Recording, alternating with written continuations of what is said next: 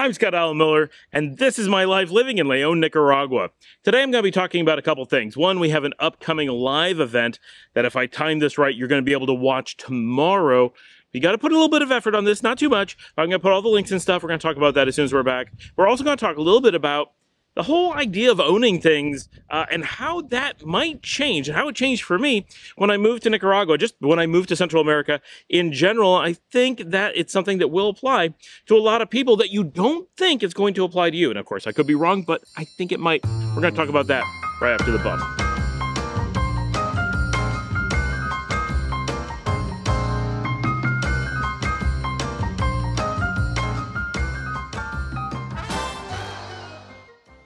It's an absolutely gorgeous afternoon here in Leon, Nicaragua. We got the bougainvillea behind me. I love these. I do want to point out, this is a jicaro tree, and what it actually is the main tree is jicaro, and then there's bougainvillea, which is kind of a symbiotic tree. It can grow on its own, but it's kind of a vine. In this case, it's grown into the jicaro and taken over, so it's like a giant bougainvillea tree. It's just this explosion of color all the time. This is not like just this time of year. It happens all the time. It is so beautiful, and the jicaro has these hard little fruits that fall down. The dogs like to chase them. They're basically like baseballs falling out of the tree. You gotta be careful. If they hit you on the head, it's gonna hurt. The bougainvillea creates this luscious color, and then pitaya or dragon fruit grows throughout this tree as well. So this is a triple plant going on there, and this is just in our garden, but I don't talk about it very much, and people are always like, what kind of tree is that? Because it doesn't fit any description. It's because there's a cactus, a vine, and a tree all living symbiotically together in one thing, and we have two of them. This is just the one. It's wild that you're able to do this, and boy, does it turn into a beautiful combination. We do not, I know people are going to ask, we have not harvested any dragon fruit out of the tree. I have no idea how you do that. I don't know what conditions need to happen for you to get that. I just don't know. So we haven't done that. We get a ton of mango here. We get cashews. We don't really pick those ourselves. We get avocado. We get a lot of things. Coconuts all the time. The dogs are constantly eating coconuts and mango. So we get a lot of fruit. We don't need to worry about dragon fruit. It's easy enough to get at the market. I just have no idea. And we probably have to climb up in the tree and get it. So not getting involved with that. So my big news is that we should be airing this on Monday afternoon. On Tuesday morning at 8 o'clock Central America time. That is, so we're currently at UTC -6. We're always at UTC -6, but that means that we are in line with the United States because the United States is on daylight savings right now because it's summer. So we are in line with Mountain Time during this time of the year. So that is 10 a.m. Eastern, 9 a.m. American Central, and at 8 a.m. American Mountain Time, or at 8 a.m. Central America time, which is all of Central America except for Panama. I am going to be live on Nicaragua Channel 8. I don't know exactly what time segment they're going to get me in. That is the morning show there, so you just have to start watching and see what happens. It is going to be in Spanish. I've done Channel 6 morning show a year ago in Spanish, and that worked out pretty well. Fingers crossed that I'm able to do this one in Spanish. This time I feel like I'm a little bit more nervous about it because I've been here longer, so I'm just expected to speak Spanish better. We'll see. But I know a lot of you are like, I want to see you speak Spanish. That's not, why is that not a thing? You got to get on, and we want to hear you do a show in Spanish. Well, I have. Some of you have seen it on Channel 6. A lot of you now can see it on Channel 8. So that is my announcement. I will do my best to have links below. I will do my best to do a community post shortly before it begins, so you have a current thing to go click on. I'm going to do everything I can to get the word out. But I'm going to be in Managua. I have to get there on Monday night tonight. I have to spend the night, get up, go really early, be out at the studio. It's just a lot to do. It's a lot of fun on Channel 6 on the morning show a year ago. Great time, really interesting. It was not my first time on TV. It was definitely my first time doing a morning show or being on in Spanish. Like, that was completely wild, but looking forward to doing that again. We're going to be talking about this vlog. This vlog is why we're on the show. Like, this is the same as last time. This vlog has gotten so big, though, that it really does get a lot of attention, and they find it very interesting. People want to hear about what work we're doing here and what kind of audience we have. So, like, literally, we're going to be talking about you guys. How cool is that you can go watch me live on Channel 8 talking about you? That's pretty cool. So join me for that. The more of you that join and they see those people joining, the more it encourages them to put me on the show. So that's fantastic. It also does a lot to get the word out in country about the show, because a lot of people are not necessarily aware, because we do it in English, and obviously not a lot of English speakers here. So that's very good as well. We're also going to be talking, I hope, the plan is that we're going to be talking about Nicaragua, which for those who don't follow too closely, this is not a big deal for those who haven't come to Nicaragua, but if you're here or visiting or planning on visiting or you're going to move, whatever, Nicaragua.com. So it's a page that handles events of all sorts, especially music concerts and festival events, parades, any number of things. It's a place to go check out what's going on. If there's going to be a theater show or anything of the sort, that's a place you can list it, and it's completely free for people to list, and it's completely free for venues like restaurants, bars, concert halls, whatever, to list the events that they have. And so pretty soon, and maybe even by the time that we are on TV, you're going to be able to sign in and follow those things. Currently, you just list them, but we're working really hard on getting it to a point where people can actually make accounts and follow bands or venues that you like, so that you can be like, well, I only go watch this band. I want to know every time they're going somewhere. Or I only go to this one place because it's around the corner, but I want to know who's there and I want to get updates. Like, all that is going to be built in, and it's all completely free. It's free for bands. It's free for end users. It's just free. So very cool. If you haven't checked that out, please just take a look, give some feedback. We'd love to hear about it. We do have a lot of people use it all the time. If anything's missing, we hear immediately. It's really cool how busy that's got. But this is the first time we're going to be talking about it on television. So this is really going to be getting the word out about Nicaragua in country. In my vlog, people are interested. Like, that's cool that you have a vlog. That's kind of the end of it. But when we do this is a thing that people can really go use right now, really do it in a very tactical sense. We're excited about that. So that's what's going on April 30th, Tuesday, 8 a.m. Mountain Time or Central America Time, 9 o'clock Central U.S. Time, 10 o'clock Eastern U.S. Time. In the morning, it's the morning show live. Go check it out and watch me. I would really appreciate the support. And we didn't do a live show this past week because I'm super busy, and the live show day was on my daughter Luciana's 13th birthday, so we're spending the day celebrating with her instead of doing the live show, which she very much appreciates that we took the time off to do that. Okay, that was a lot of just status updates about the show, but it's a big deal. Like, the show is getting more attention, and that's thanks to all of you. So thank you for helping make all of this possible from your participation and viewership. And before we go on to today's segment, I just want to remind everyone, because I don't say this enough, thank you, first of all. But second, get down in the comments and say hi. But two, if you have questions, if you have ideas, if you have things that you want to know about, ask them away. Or even better, all the instructions are down in the show description. Go and film yourself. It doesn't have to be on a Fuji camera like this. It could be on your cell phone. It could be on a GoPro, whatever's handy, and record yourself. Just make sure the audio is clear. You got some good light, and ask your questions that way. I'd love to put more of you guys on the show. It's fun, and I think for the audience it's really interesting. So really encouraging you guys to do that. Only Jillian and Andrew and Alan have done that so far. So more of you doing that would be fantastic. Okay, so today I wanted to talk about, and I've touched on this before, and it gets mixed into other subjects, but I wanted to talk about kind of consumerism or even materialism and how it has changed for me personally, having moved to Central America. Now, for most of you guys, I grew up in the United States. I'm a New Yorker. I spent the first 2 decades of my life living in New York. I then started moving all over the country and eventually settled in Texas, in Dallas specifically.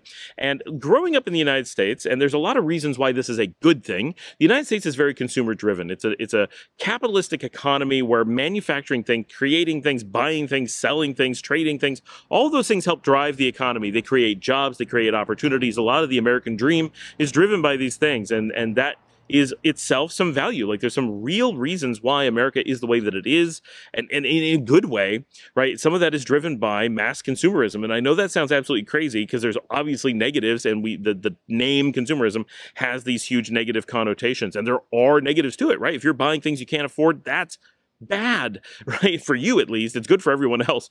And so we think of this as this negative, but there are huge positives to it, including the fact that, if you have enough money to afford, let's just say, new furniture, you take your old furniture and you donate it or you sell it at lower cost, then people who couldn't afford new furniture are able to get furniture more likely because you're doing that. And then those people who bought your secondhand furniture, which is probably still pretty nice, they can give their old furniture to people who can't afford anything. And sure, they're getting old beat up furniture, but it's better than nothing, right? And American consumerism drives that kind of trickle down That's not a good term, but trickle-down products system, and it has a lot of value. Here in Nicaragua, one of the things we rarely see products with that long life cycle where they're going from person to person to person and being able to last through many generations of product, not generations of people, and get that kind of use out of them. Now, of course, a lot of products here are made by hand and do last longer. Like it's a different thing completely, but the United States has this down to a science and has managed to get a lot of really good benefits out of it. But I'm not here to argue for or against consumerism. My point is simply that this is the American culture, and I certainly grew up in it. And so my life living in the United States is one of just owning things, all kinds of things. I still own toys from when I was a child. I still own antique cameras and computers from when I was little. I have everything I've ever purchased in my entire life that I didn't bother to donate is still somewhere. I've had storage units even when I had a house to store everything in. Boy, the light's changing a lot as I do this. And, you know, just there's always a lot of stuff. And everyone I know is like this. This isn't unique to me. It's not some special thing. This is how life is. We own a lot of things. Everything in life encourages it, including things like Walmart just having lots of products that are really useful at really low prices that are massively convenient to go get. And Amazon shipping things to your house in a moment, right? Like all these things make it that your answer to so many things is not, I'm going to work around it. It's, well, it's so cheap and simple and fast to buy it. Why wouldn't I not just solve a problem by buying something? And that's fine, right? But it creates a life where you have a storage unit packed to the gills of everything that you realize now you don't need and you can't get into it and it's far away and it's a huge problem, but that's okay, that's just me. So this is something that if you're coming from America or Canada or Western Europe, chances are, now the US is more extreme than those other places, but all of them are pretty extreme. You probably own a lot of things and you think in a way of owning a lot of things because that's just how we think. Coming to Central America, one of the things that hit me immediately without being super apparent, this is worth mentioning. At no point did I suddenly go, whoa, wait, no one owns things. It wasn't like that. But coming here, a lot of things changed. Now, some of them were we just didn't watch TV. We went like a year with barely turning on a TV. And now when we travel, like we don't turn on, like there's so many times I don't turn on a TV, which is funny for those who know me. I've been doing this project to like collect not antique, but old television shows. Antique is a weird word there, because I want to have this history of television. I'm going through a lot of old movies with my daughter. And like, so you know, I have kind of I use television a bit, but in general, we don't watch very much television here. When we lived in the United States, we watched television a lot. Just by arriving here, we didn't stop and say, okay, now we're not going to watch TV. We didn't do that, right? But really quickly and easily, we just naturally didn't. There was so much more like, well, let's go out and watch the sunset. Let's go outside for a walk. And of course, just being in a new country, there's all these things to do. But there's also live music, and there's this lingering over dinner thing that in the United States, you tend to go to dinner. There's exceptions, but you go to Chili's or whatever, and they're going to, you know, you get your meal, and then it's time to go. And then the next person gets your table, and 5 or 6 people during the night will have that table. But here you go out to El Vivero, you go to Barbaro, your table for the night is yours. Yeah, if you leave, they'll turn it over if they can. They're not expecting to. It's not really how it works. Now, it's not as extreme as Italy, where they expect you to get there early, wait hours to eat over a period of hours, and then linger for the whole time, and the whole table is yours for the entire night, no matter what. Like, that's even more extreme. But here, it leans more towards that than towards the U.S., that you really do. You go out for dinner and you hang out. You hang out with friends. You hang out with your family. You watch music, or maybe there's a DJ. Maybe you get up and dance from time to time, but you keep the table. And yeah, you got a meal at some point, but you're just having a few drinks over a long period of time. Everything is different, and you tend to go out. So things like TV really become less important without you thinking about it. For most people, of course, everyone's an exception. Someone loves TV so much they're going to get down here and be like, well, this is just the perfect weather for me to mount a beautiful TV on my wall, turn on the air conditioning, make some popcorn, and spend my evening watching TV, because that's the thing I like to do. Fantastic. If that's what you like to do, that's a thing you can do here. But for most of us, the culture naturally gravitates us away from TV. And likewise, something about the culture, and I'll go into some of the details that I know, and I'm sure there's plenty that I don't, make us gravitate almost instantly away from buying things.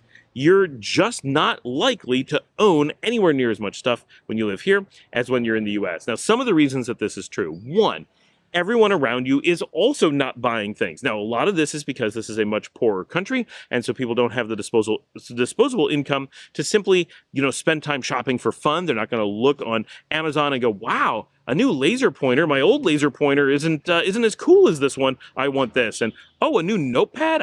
My old notepad is okay, but this one has cats on the cover. I want that, right? Like, you're not likely to just buy things because it's just shopping as an entertainment form does not exist. I mean, it does, but very, very minimally and almost exclusively in Managua. That's the first thing. The second thing is that the people around you aren't doing it, so you don't have this, well, they're doing it, so I'm going to do it thing. That affects you as well. The encumbrance of trying to do this. It is definitely a lot of effort to go out and go shopping in most cases. Now, if you're looking for shoes or a new dress, it's really easy. There's clothing shops all over, even Leon, and if you're in Managua, obviously tons of stuff. But if you're going for other things, you want to shop for technology components or car parts or just everything, it's very hard. There's replacement parts if you need to fix things, but if you're looking to do something really just kind of in a shopping mode, a lot of those things that we are used to just shopping for in other countries, and this is hard to describe, like, how do I own so many things in America now that I'm here? It's like, what did I buy when I was there? What was I buying? I have no idea, right? But I know when I go back and I look at my storage unit, it's insane.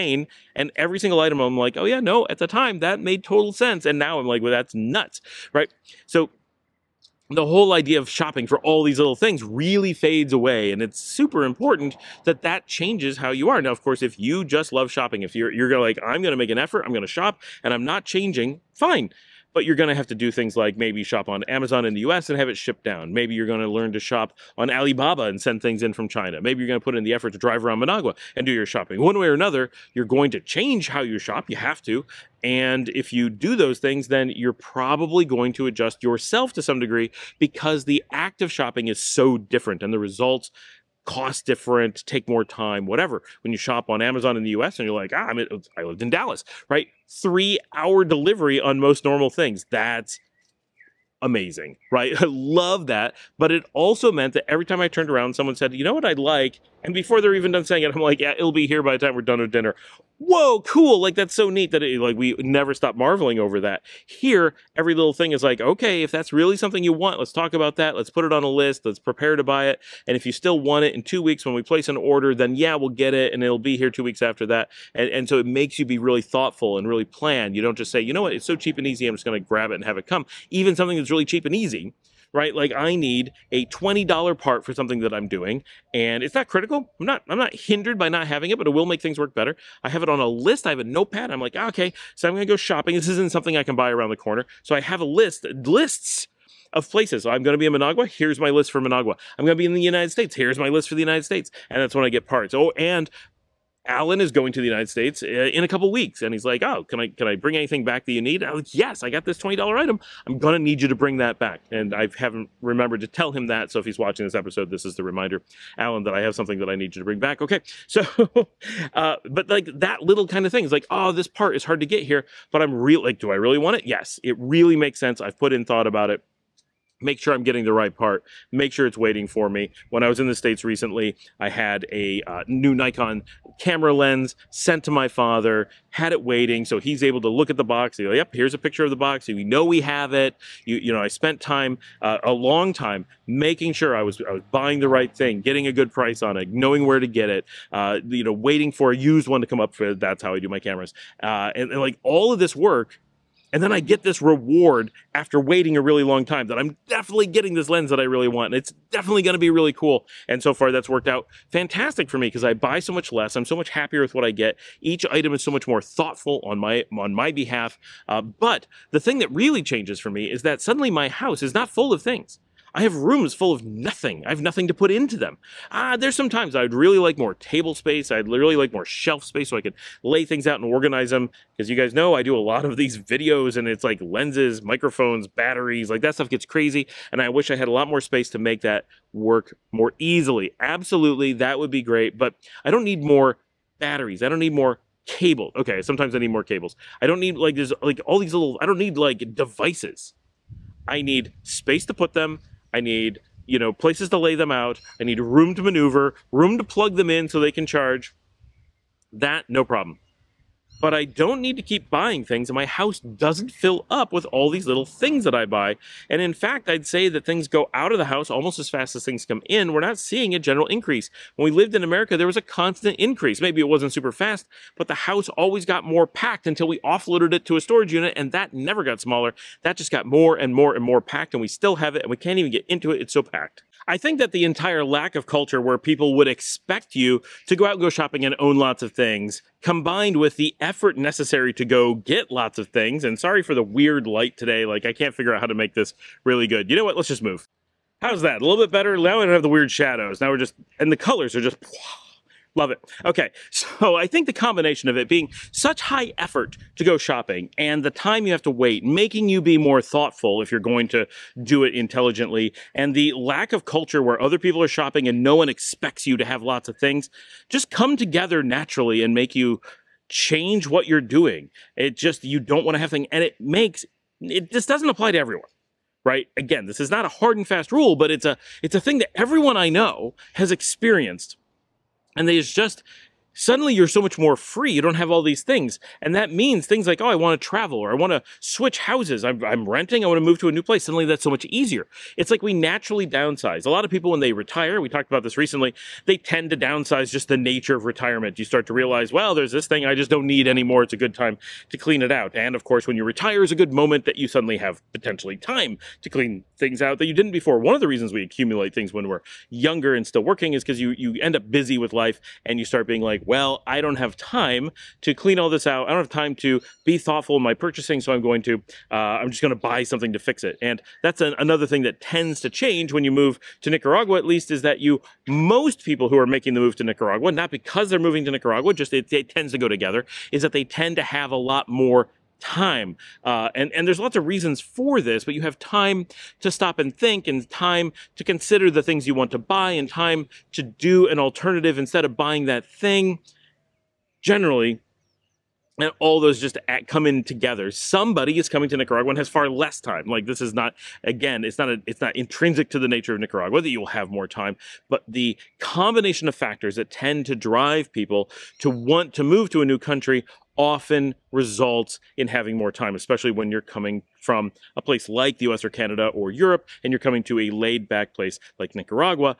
One of the factors that drives people to want to come here is the laid-back lifestyle that makes you just have more time, and basically no one has to commute to work who is an expat to whom this applies, right? We're not able to work in country, so we're not commuting to work. Someone is an exception, that they're commuting to a volunteer job, or they're commuting to an investment that they did, or they're whatever. But the majority of people are like, well, I may have had all these things I had to do in my previous life, and now that I'm in Nicaragua, I don't have a car, I don't have to go anywhere, I work from home if I work at all, maybe I'm retired, and all those things contribute to an increase in time, and an increase in time generally contributes to an ability to spend more time on shopping or working around buying things, and less time just grabbing things, so you tend to downsize. And as you do that, you find this freedom from the things, we talk about, items own you, of course, freedom from the objects, sure, but also just freedom to travel, freedom to move apartments. All these things become much easier, and it's just a natural thing that the majority of people who come to Nicaragua end up experiencing just through the combination of factors that tend to come together when you're moving here from someplace like North America. It's hard to really describe. And I think almost all of you, if you take the time to do it, and if you really stop and picture your life in Nicaragua as best as you can, you guys see my videos, you have some idea of what things are like. If you put those things together, there's a real opportunity to envision how you may drop off in shopping a lot, and suddenly it does change how you think about everything. Suddenly, oh, you know what? I can have stuff here in this house, and everything I need I can throw in a suitcase and switch to a different house for part of the year. A lot of people snowbird who live here, or something like snowbirding, maybe not traditional American style snowbirding where you do cold weather time of year in Florida and warm weather in the north. Here it may be, very different, but still a seasonal or temporary thing where you're bouncing between a couple different locations. And it may be snowbirding, where this is replacing Florida in the example. But suddenly, with this type of lifestyle, if you're like me, everything can go with you. You're not stuck in a, well, I got to stock everything here and stock everything somewhere else. Furniture, of course, but other things you can be like, you know what? I don't have that much. I don't have to have 2 copies of everything. I don't have to have an extra computer. I don't have to have everything can go into my luggage and move from place to place. And we really found this before we moved to Nicaragua, but not that far off. When we first moved to Spain, we downsized and put everything into luggage, and we moved to Europe in luggage. And for years, we lived completely out of luggage. We have expanded since then, and we're much more sedentary for the moment.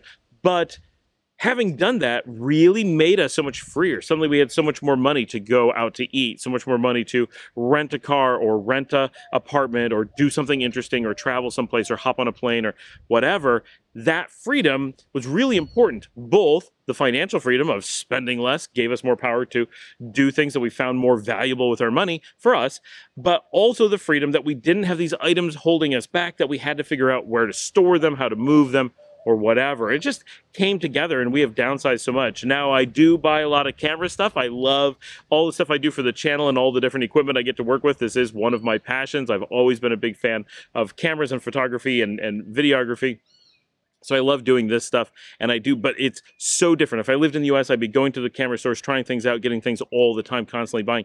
Here, I'm really putting in like, okay, this 6 months, I'm going to get this one lens. In September, I'm going to evaluate the GoPro 13. And like, I know that there's these milestones throughout the year, and I have to think, for months, is this what but if I didn't buy a GoPro this year, maybe I can get the X4 from Insta360. Would that be better? Guess, you know, that's what I got to weigh. Or is the DJI Pocket 3 the way to go? Is that the thing that I don't have? And that's going to be a better addition to my portfolio than a new GoPro. But my GoPro 9 is really on its last leg, and I do need to have 3 because I just need that redundancy.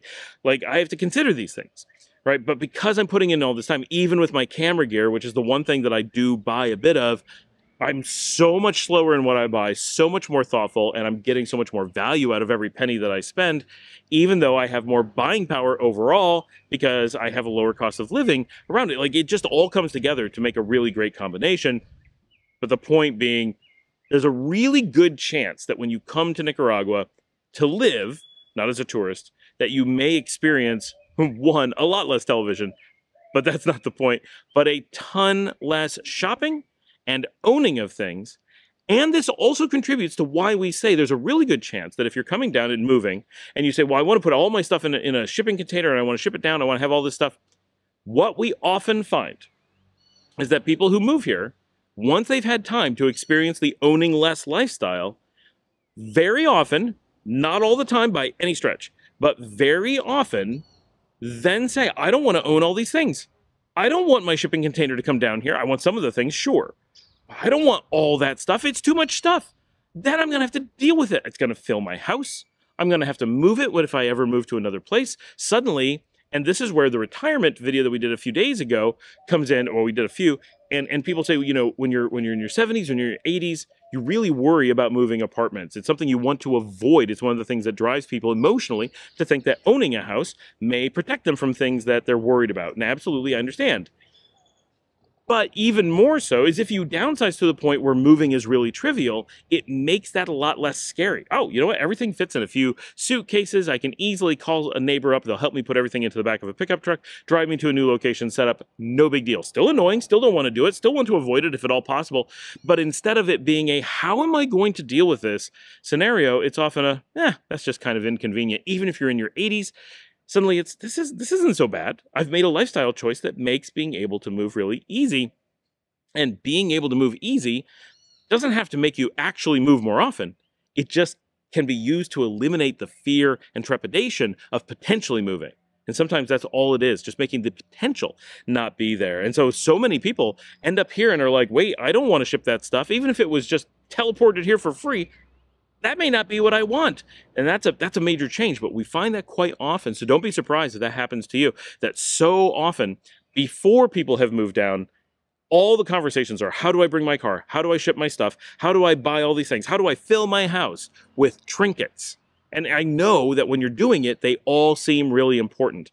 But when it actually, you're here and you spend time, it starts to be like, wow, I don't need those things. Now, trust me, I still want my antique computers. I want to decorate my house with antique computers. It's just who I am. I'm sorry. Mostly that's for my wife who's putting up with this. But that's one thing that I do want, because I collected them over decades and I would like to be able to keep them. And I just want them in my cool room in my new house when we build it, in our permanent home, right? But that's about it. All my other stuff, I wish it would just vanish, other than nostalgic things for my kids. All of it can just go. I don't need it anymore. I don't want to be encumbered by it. And I bet you will find, maybe not to the same extreme, maybe more so, but you will almost certainly experience a drop in desire to own things that will only increase over time. And the lifestyle here will at least make some dent in your thought processes about owning a lot of stuff. It doesn't mean you're going to end up like me. It doesn't mean that you won't want to shop. It doesn't mean that it will affect you, but I would be very surprised if any significant number of my viewers really didn't experience this effect, because it's so ubiquitous and so natural when you're here. It just seems to be something that happens to all of us. Thank you for joining me. Like and subscribe. If you'd like to help support the channel, you can buy me a coffee at buymeacoffee.com/ScottAllenMiller. Of course, don't forget to tune in the morning if you're watching this on Monday night. If you're watching this on Tuesday morning, rush. Go tune into Channel 8 here in Nicaragua. It's online. You can look it up. I think you can even get to it on YouTube. There's lots of ways, but it's TN8 is what it's called, but it's Channel 8 Nicaragua. And there's a live en vivo stream right on their main page. If I haven't gotten you a link, if you can't find it, that's how you find it. I'm on the morning show, 8 o'clock Mountain, 9 o'clock Central, 10 o'clock Eastern. That makes it 7 o'clock Pacific. I know that's really early for some of you. And it would be great if you tuned in and showed support there for the show. And if you would be so kind as to share this on social media, tell a friend or family member about the show, get someone addicted to watching us, get more people into our little relocation and Latin American travel and vlog and all kinds of lifestyle channel. We don't even have, what is our purpose? I don't know. This is just, it's a great little community. I love having all you guys here along for the ride as I explore life in my own way. I will see all of you, hopefully live at 8 o'clock in the morning tomorrow. And I'll do my best to pop up 4 older videos on the screen, and it would be fantastic if you would just click on one of those. You don't have to watch it. Just let it play in the background. That's cool too. All the support you can show is much appreciated.